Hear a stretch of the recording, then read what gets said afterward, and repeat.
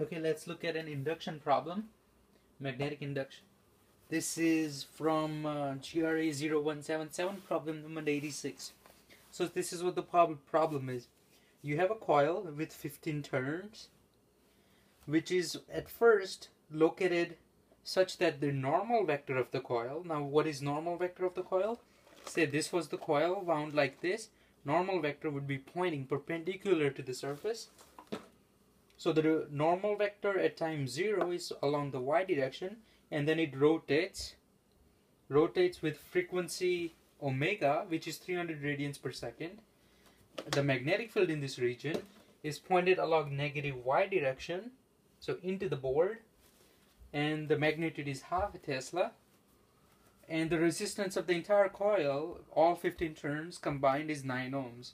Now it's asking you to find the current that flows through the loop. So conceptually, we know that changing magnetic field produces electric, and changing electric produces magnetic. So here, fields are not changing, but remember, the equations that govern this induction say this: del dot E equals minus dB dt.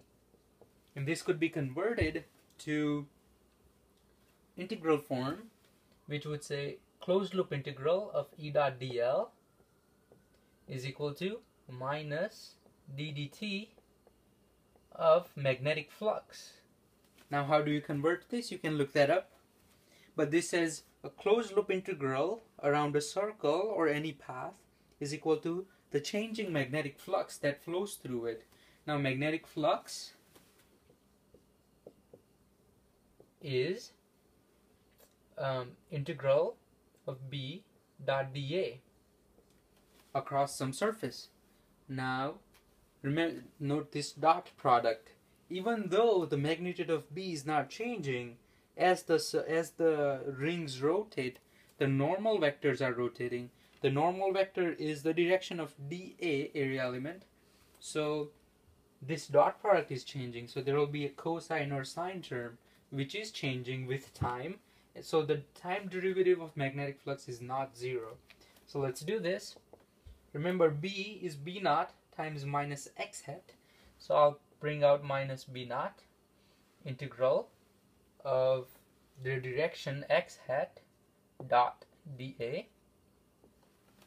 Okay, so at any moment in time, the direction between x hat and dA, the normal vector, so I can rewrite this as x hat dot normal vector dA. Okay, so now what is going to be x hat dot n hat? Alright, so at time 0 we know that x hat is coming out of the board and n hat is that way, but at later times the angle changes. Now what is that angle between them? We know that x hat dot n hat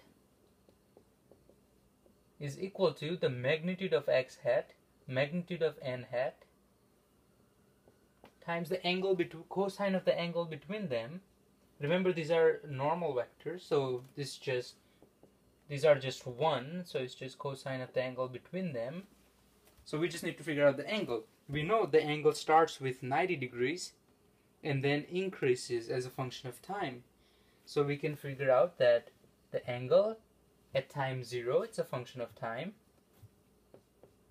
is equal to, at time t equals 0, it's at pi over 2, 90 degrees, plus, as a function of time, it increases. How much does it increase? Omega t.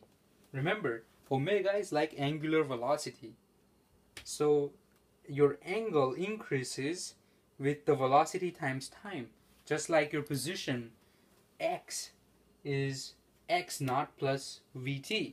X of t is equal to x naught plus velocity in x times time. So it's a similar situation here. So now let's plug that in. So you get phi b is equal to minus b naught. Now x dot n is cosine of theta, but cosine of theta doesn't depend on area element. So it could come out cosine of theta. And now we just have integral of dA. Now integral of dA is just the area of that loop, area covered by that loop. Well, they didn't tell us the radius of the loop. Well, say the radius was r hat. Say the radius was r hat. Say the radius was just some capital R. So the area covered by the loop would be pi r squared. Okay. Now someone should be mad that I wrote pi r squared, because there are 15 turns. Each turn adds one area. When you go again, you get twice the area. When you go 15 times, you get 15 times the area. Think about that. If you have a soap bubble and you make a ring, then you get one soap bubble film, but then when you twist it again, you get second one. That's why it's 15 times pi r squared. That's the area. Okay. Now the voltage, right? Voltage, I use voltage because integral of E dot dl is minus the voltage. But let me just say magnitude of voltage is equal to. So I'll ignore the negative sign. We'll figure out the direction later. But let's just deal with the time derivative of phi. So voltage is equal to d phi dt. So let's take derivative of that. And we get, so all this stuff is constant. So minus 15 b naught pi r squared. Derivative of cosine is minus sine. So minus makes that plus sine of theta. And then we get derivative of inside. That was just the derivative of outside, which was derivative of cosine, times the derivative of inside. Derivative of theta, take the derivative of that. Pi over 2 is constant, so that's 0. And derivative of that is just omega. So you get omega here. So that's the voltage. So then current, just the magnitude of current is magnitude of V over R. V equals IR. So that is just 15 B naught pi R squared sine of theta omega divided by resistance, which is 9 ohms. And that's the answer. And the question is only asking for the magnitude.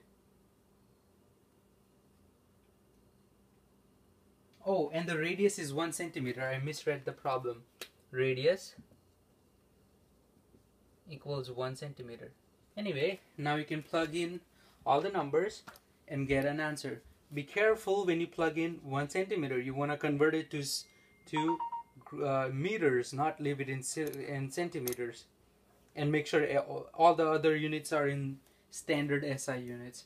So that should give you your answer.